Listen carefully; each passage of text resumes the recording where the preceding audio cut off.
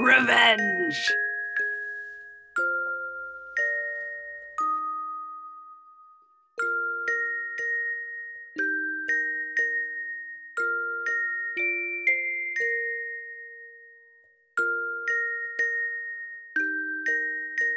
Ribbit. Ribbit. Ribbit. Ribbit. Ribbit. Ribbit. Casey, the frog is barking. Let him out!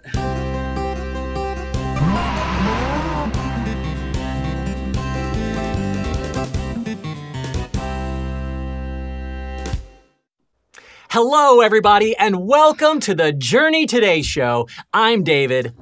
And I'm Casey. Hey, Casey, you are not going to believe this. I had the weirdest dream. I was sound asleep, and I woke up with you standing above me, croaking like a frog.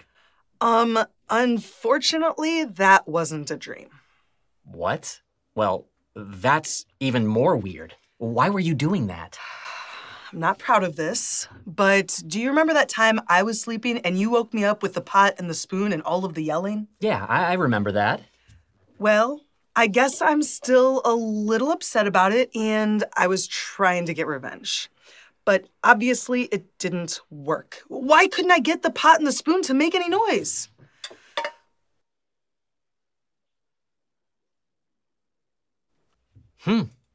That's weird. Maybe I banged all the sound out of it last time. And what about the croaking noises that were coming out of my mouth? Maybe just a little frog in your throat. David, that's not even... You know what? Never mind. I made a bad choice. I shouldn't have tried to get revenge in the first place. Yeah. You know what my grandpa always said about revenge? Here's the thing about revenge. Wait a second. What was I talking about? That's not very helpful. No, but then after a few minutes, he would remember and tell us a verse from the Bible. He would say, make sure that no one pays back one wrong act with another. Instead, always try to do what is good for each other and for everyone else. 1 Thessalonians 5:15. Oh man, that's such a good verse. Oh, it really is. In fact, the Bible has a lot to say about not getting revenge. But not only that, it also tells us what we should do when we have a conflict with another person. Oh, do you mean the verses in Matthew chapter 18? That's exactly what I was thinking of. You know what? I think we should read those verses for ourselves. So let's do this. In just a second, press pause on the video, then open your Bible and read the verses on the screen. When you're finished, we'll see you back here.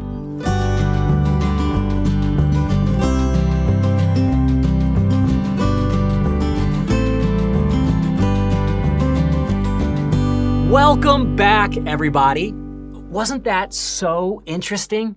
In those verses, Jesus starts off by talking about what God does when one of us messes up and wanders away like a sheep into the darkness of sin. It says he leaves the other sheep to go find us and bring us back. So it's no accident that he then tells us what we should do when someone sins against us. In a way, Jesus is kind of telling us how we can be like good shepherds who go out and bring back the lost sheep who have hurt us. Yeah, and if you think about it, we've all had people who have hurt us or made us angry. In fact, this kind of gives me an idea for a two-part challenge. For the first part, you and I are going to draw the prettiest pictures we can. When we're finished, I'll tell you what part 2 is. So what do you think? Are you up for it? Oh yeah, bring it on. Let's do it. All right, in 3, 2, 1, go!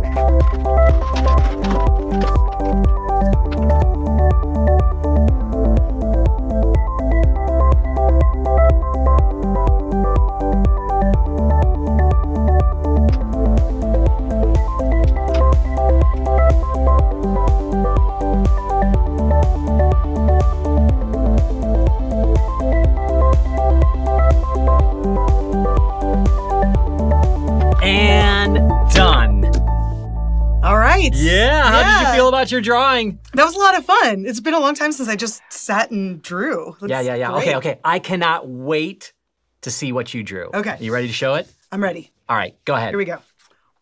Bam. Wow. nonsense scene. That is beautiful. Thank you. I'm very pleased with it. Yeah, wow, Yeah. you're a really good artist. Well, thank you. Not quite as good as me, but very impressive. Thank you. Are you ready to see mine? I am so excited to see yours. Okay, you're gonna love it.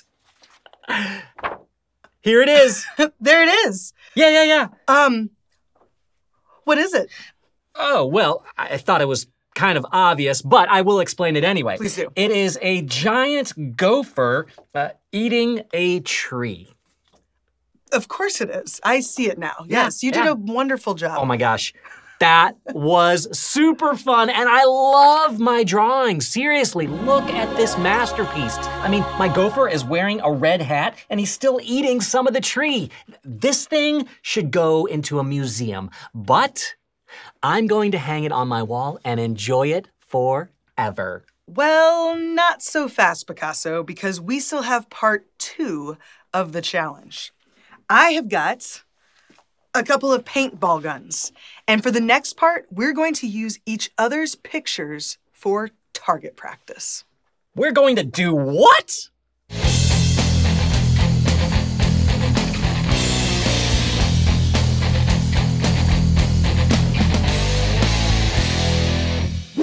Here's how it's going to work. You and I get to take shots at each other's pictures. Whoever hits their target the most number of times wins the challenge. Are you ready for this? I think you're crazy. But you know what? I don't think you're gonna hit my drawing even one time, so you're on. All right, let's get into position. Ready. Aim! Fire!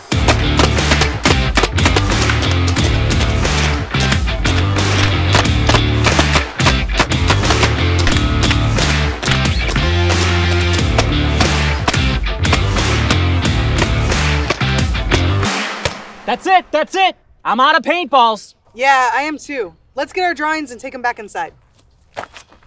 All right, time to see the damage. I'll go first. Whoa. David. Oh man! My word. Oh, I tore your drawing up. It is hanging on by a thread. Oh man, you know what? I think it looks even more beautiful now. Oh, well, thank you. You did a beautiful job. Let me show you mine. Okay. Whoa! I took a whole corner out of yours. You did. You destroyed my masterpiece. I'm so sorry, but all for the challenge. All for the challenge. You know what? I hate to admit this, but I think you hit mine even more than I hit yours. I think you win this challenge. Ooh. Oh, I'm so happy. But seriously, though, can you please tell me why we just did that? That's a great question. So imagine this for a second. Imagine you just spent a long time creating the most beautiful drawing you've ever created. Then, all of a sudden, your friend from church takes the picture and uses it for paintball target practice. I don't have to imagine that. That is exactly what you just did to my drawing. I know, but for everyone who's watching at home or church, they can imagine it. So then, when you finally find out what happened and you see what used to be your beautiful masterpiece, you are so angry. You can't believe they would do that. And the more you think about it, the more angry you get until finally you're ready to burst.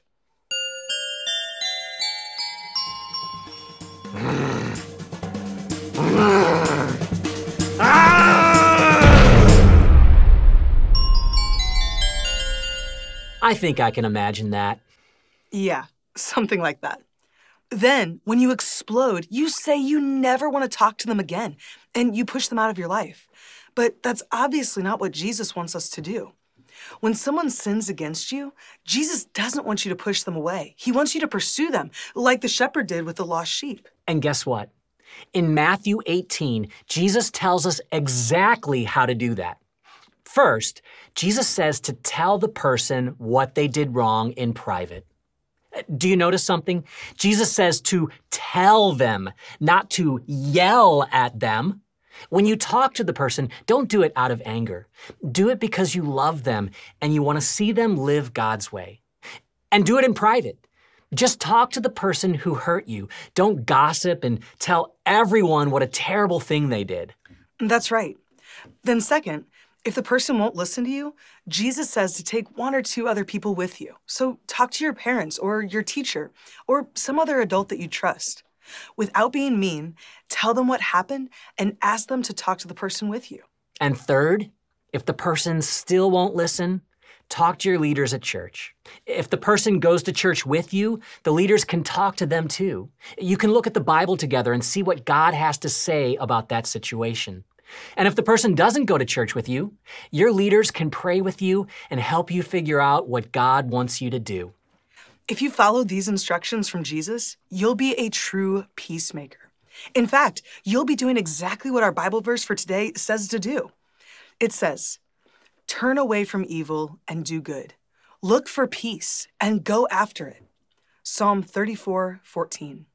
I love that Bible verse. When someone hurts us, it's so easy to want revenge or to push them away. But this psalm says to turn away from evil things like that. It says to do good and to look for a peaceful way to solve our problems. You know what? That makes me think of a question. The next time somebody sins against you, what are you going to do to make peace with them? Press pause. And discuss.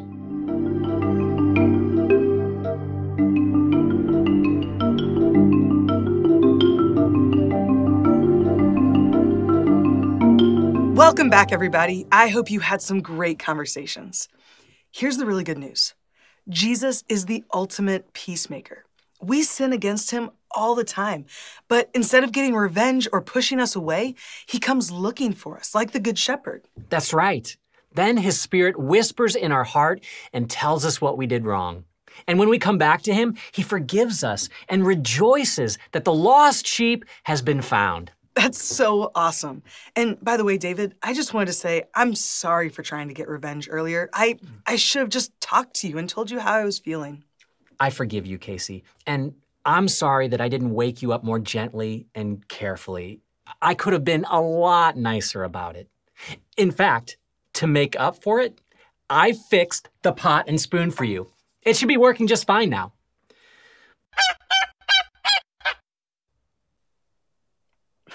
That's okay.